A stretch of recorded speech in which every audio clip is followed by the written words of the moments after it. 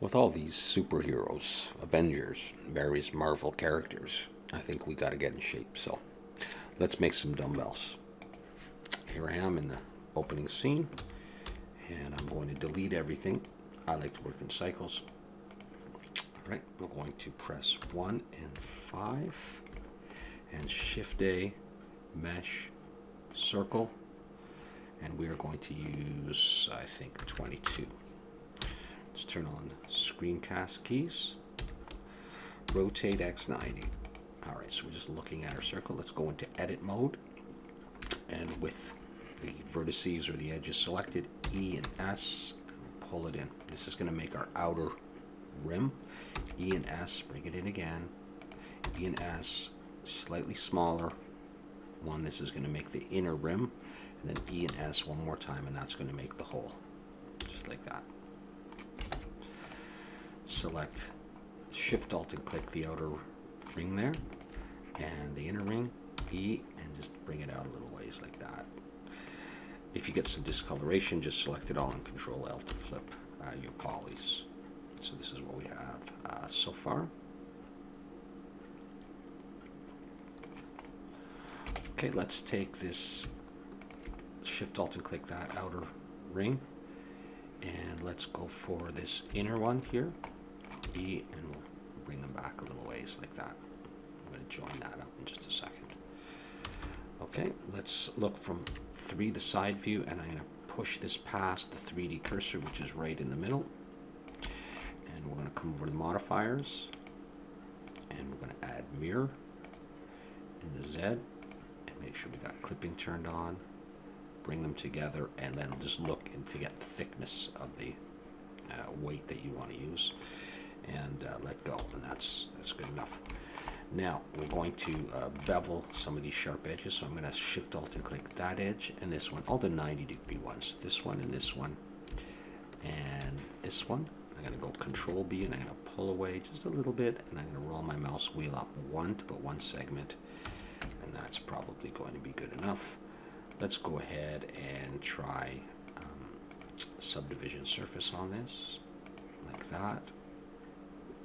And let's just sharpen this up by going into edit mode and putting in a few edge loops. I'm going to Control an R there, and I'm going to slide it up, not too far. I want this to look a little bit soft. Another one down here, like that. And we could put one here. And let's see how that's looking. I'm going to press smooth, and we have our superhero weight right there. Okay, cool. So I can come back up, and I'm going to go ahead and apply that mirror. And I can go to edit mode and select it all. Just make sure there's no doubles. Remove doubles. W, remove no doubles. Okay, so that's what we have. Now we're going to create the bar that goes through. So I'm going to Shift Alt and click that edge, and I am going to hit P and separate by selection. We don't actually need it there, so I'm going to select it there, and I'm going to move it out of there, so it's off of this one. All right, let's maybe I had another one there, so I'm going to hit Dissolve Edges and get rid of that one. And I've got my edge right there. Set origin to geometry. Oh, origin to geometry there. So I've got that. Okay. If I press 1, I want to scale this to make sure it's a little smaller than the hole, just like that. Cool. Go into edit mode and select it, and I'm going to move it back close to the edge. E, and I'm going to come out away. So I'm going to make that thread-like structure that you stick the weights on. So I'm going to come out a little ways in case I want to put another one on there, and I'm going to select it all, Control N, flip polys, and select the end. I'm going to hit E and S, and then come all the way down to the size that I want for a little hole. I'm going to hit E, and I'm going to push in, and I'm going to hit E, and I'm going to go Mesh, Faces, Grid Fill, and I'm going to choose maybe one, as small as I can. Now we need some edges, so I'm going to Shift Alt and click that edge, and this one. We do have subdivision surface on, so it's a little weird, so I'll turn it off, and Control B, pull back, and I'm going to put one segment in there. Good. Let's go back to subdivision surface. All right, so you can see what we got here. I'll hit smoothing as well, and that's okay. Now I think I'm going to slide one more edge loop down here just to tighten that up a little bit. So I've got that going on, and I'm going to go back in edit mode and Shift Alt and click that edge, and let's push it through the weight.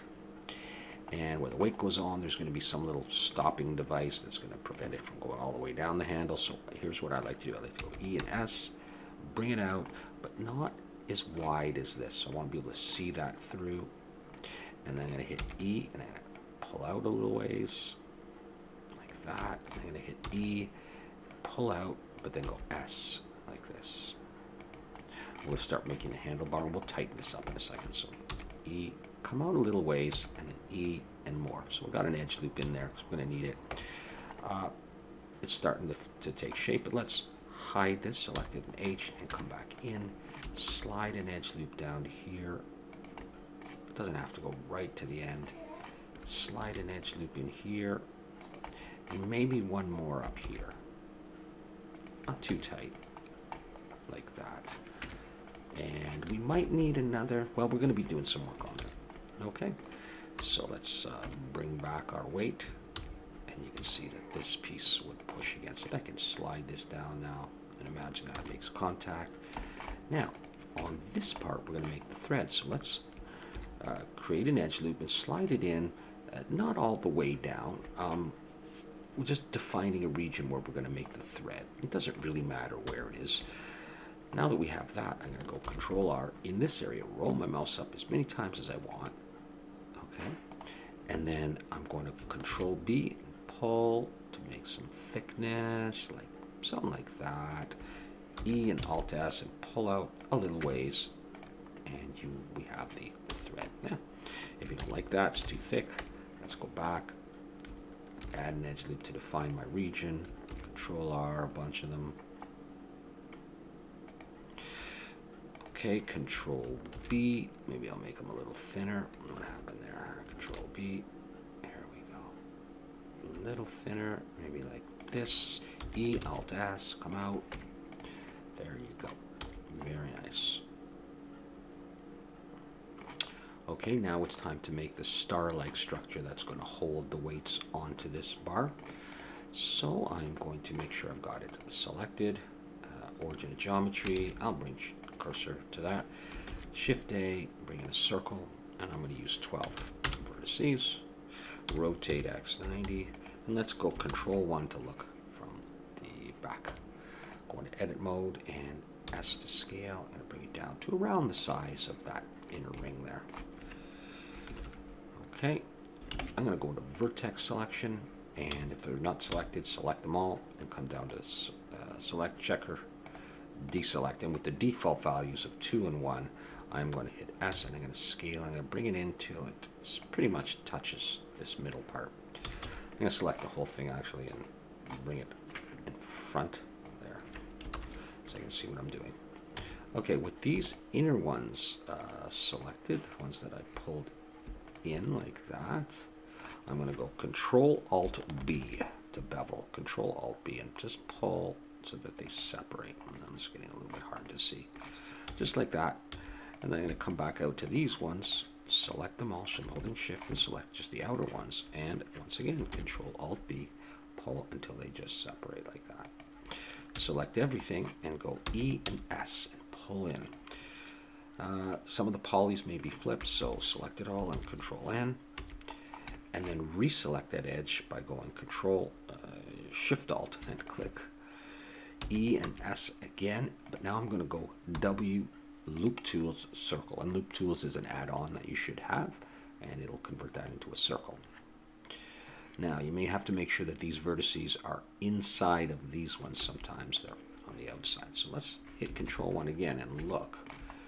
And I'm going to adjust the size of all this in a bit, so I'm going to go E and S one more time, and I'm going to select everything, and I'm going to scale it so that I can see that bar right there, just like that. Now, that's actually going to be a bit big, I think, for the star. So what I'm going to do is, what am I going to do? Well, I think we'll start out with that. I'm going to hit E to extrude and pull it back to give it some thickness. Select it all and flip polys. And let's give it a try. Let's bring it back to here. I wouldn't mind it a bit smaller than that. So let's go back in and have a look at what we can do. Okay, so here's what we can do. We can scale it all down to the size we like. Maybe something like that. I'll bring it out again. And let's just grab that inner stuff. So select face selection, shift and click there and there. And I may have to go out one more. And looking there, I'm going to hit S, but not in the Y, shift Y. S, shift Y, start bringing it out like that. I'm going to get my selection a little smaller. I'm going to go control minus, and I'm going to just widen the circle. S, shift Y. One more time. Smaller selection. S, shift Y. And there I can see the bar through. Set margin of geometry. And bring that through. Let's go ahead and put a subdivision surface on this. And we may have to increase the size a little bit so that it actually fits over the thread itself. A little bit more work to do. Let's add 2 edge loops here. Roll my mouse up and scale in the Y, and that'll bring them out equally towards the edges to sharpen that up. All right, cool. Let's also take off subdivision for a moment. See this row of polys, or this ring of polys right there? Let's E and bring them out like that to form that structure. But we'll need some edge loops beveling. So let's select that edge and that edge, the sharp edges, and control B. Pull them back a bit. Put maybe one segment. And we'll turn on subdivision again. We'll see if I think I'll need an edge loop right here. Just to keep that a little bit under control. Okay, not bad, not bad. Let's push this back a little bit further as if that would hold it there. Oh.